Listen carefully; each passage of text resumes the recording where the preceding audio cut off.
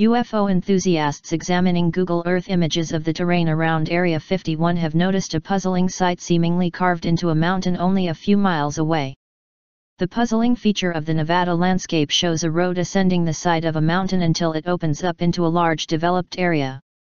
It is at this parking lot-like location that three distinct indentations extend into the mountain akin to man-made caves. Considering its proximity to Area 51, believed to be around 15 to 20 miles away, conspiracy theorists believe that there may be a connection between the mysterious site and the infamous military facility. Specifically, they suggest, the intriguing mountainside could serve as some kind of underground hangar for secret aircraft, either of human or ET origin. To that end, observers note that the narrow road leading to the area would prohibit aircraft from being transported there, indicating that, if there are such vehicles housed at the site, they would require some kind of vertical takeoff mechanism. Another that has been proposed is that the site is an opening to a tunnel complex which includes Area 51 as well as other clandestine locations in the region.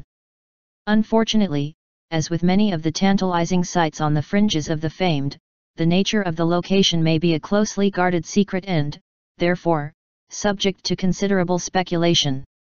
That said, it would also not be surprising if other Area 51 researchers dig deeper into the enigmatic mountainside site and find out that it can be traced to a mining company or some other not-so-secret endeavor.